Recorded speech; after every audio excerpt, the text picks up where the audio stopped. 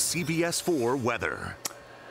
Meteorologist Craig Setzer in CBS 4 Weather Control. Hey, our Tuesday turned out better than expected. It was a bonus Sunday because storms fired up to our west early this morning over the eastern Gulf of Mexico, and they fired up to our east over the Florida Straits and the Bahamas.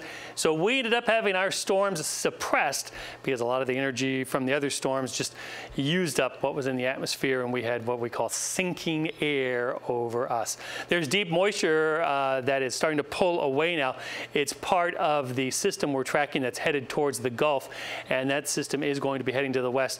And with it, it's going to pull away that deep moisture. So we'll still see a chance for some thunderstorms here or there, but more of a summertime type of pattern. The best chance this week is going to be on Friday. And of course, all interest in the northern and northwest Gulf of Mexico watching that system there. In terms of temperatures, it's summertime weather, highs in the low 90s, lows near 80. Sun and a few storms on Wednesday, Thursday, better chance for storms Friday. And the weekend right now, ocean breeze comes in looking very nice and summery.